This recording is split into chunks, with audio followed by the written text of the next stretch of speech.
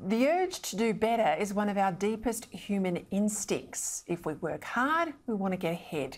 We want a good home, we want to live in a safe community. And most of all, we want to have our kids to get the life at least as good as we've had. It's the same for countries as it is for individuals.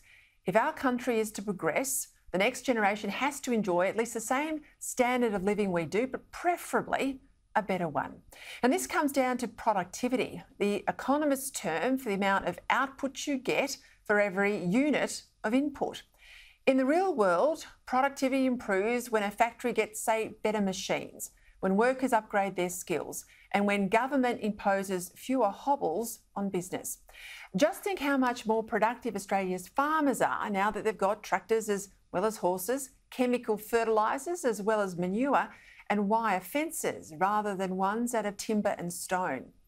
The problem, though, is that our national productivity growth is stalling.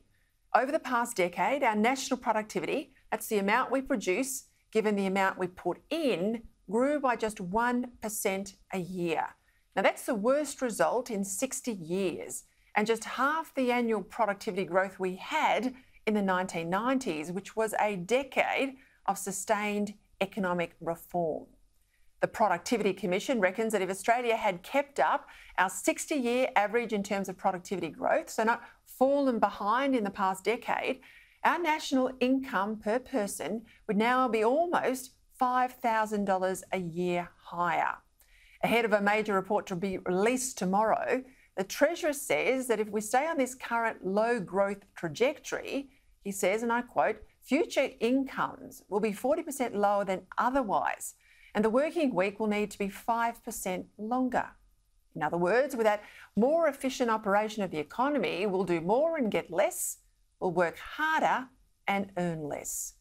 According to the Productivity Commission, in order to improve productivity growth, what's needed are workers who are more skilled, markets that are more competitive, technologies that are better used, and government that's more efficient. Plus, they say, reaching net zero at the lowest possible cost. But does anyone think that's likely to be the agenda of the current government? Well, the Albanese government certainly agrees with the Commission that our national productivity needs to improve. This government wants more union power and influence, not less, more government direction of markets, and more renewable energy, regardless of its impact on the security of our power supply.